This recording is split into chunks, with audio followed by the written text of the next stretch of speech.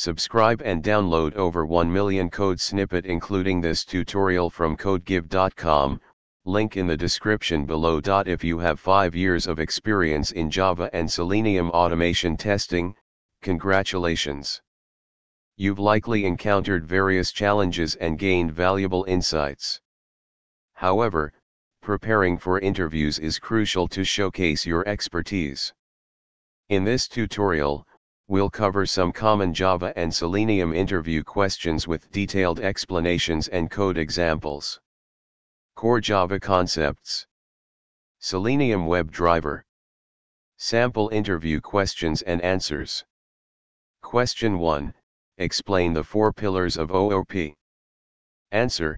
The 4 pillars of OOP are. Question 2. What is the purpose of the try, catch, and finally blocks in Java? Answer. The try block encloses the code that might throw an exception.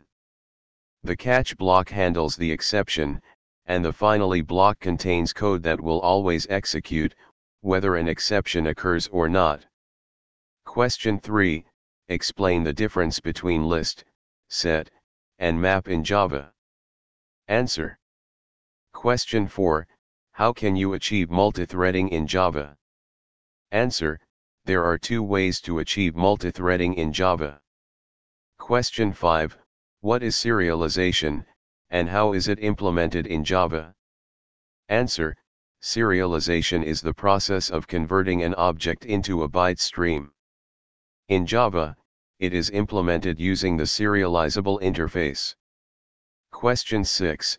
Explain the difference between XPath and CSS selectors.